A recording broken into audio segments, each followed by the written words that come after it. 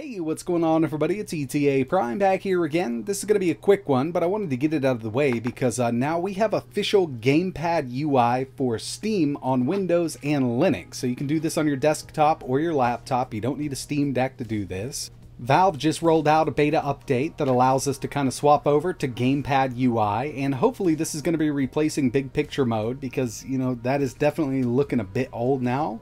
But this has full support for gamepads, so if you're using something like an Xbox controller or maybe a third party with one of those home buttons, it's really easy to get over to our settings. I'm just going to press that one time. Go to our library, store, basically just like the Steam Deck. We've also got a hotkey for in-game settings. Press that home button and A at the same time. It'll bring up our settings over here on the left-hand side. Now, we can't change the TDP or anything like that on our PC, but there are a few little things built in, like showing an FPS counter. Right now, it's going to be the old Steam FPS counter, which was quite small, but we can go to high contrast mode if you need to. And overall, it's actually been a pretty smooth experience. Now, I completely understand that we could have done this in the past with a little bit of messing around in an INI file, but now this is coming over to the official beta, and soon it's probably going to be rolling out on the stable channel, but in this video, I'm going to show you how to enable it. It's actually really easy to do. So if you want to get this set up, all you got to do is follow along, and we're going to go ahead and move over to another PC that I haven't done this on yet.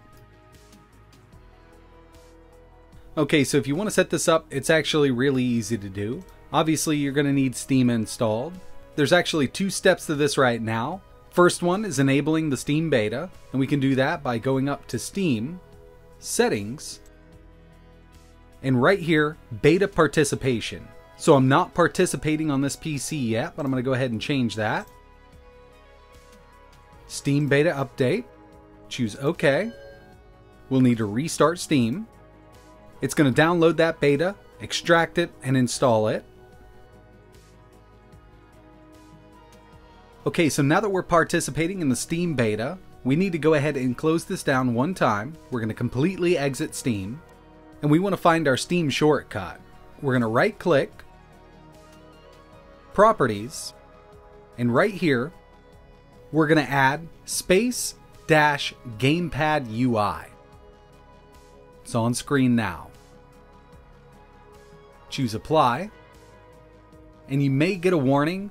Mine isn't giving me the warning, but you know, first time you do this, it might let you know that you've just changed something. Once you've agreed to that, we'll choose OK.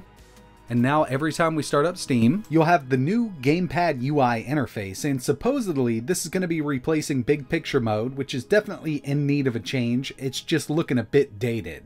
But this does work really well with controllers, and now it's official. I know it's in beta right now, but it's actually been working really well, and it's easy enough to switch back. So if you don't want to use this anymore, we're just going to exit.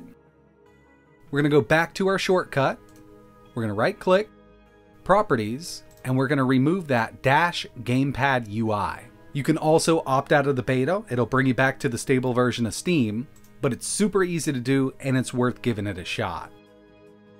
But that's it for this one. Super easy to do. Let me know in the comments below if this is something you're going to be switching over to from Big Picture mode. And like always, thanks for watching.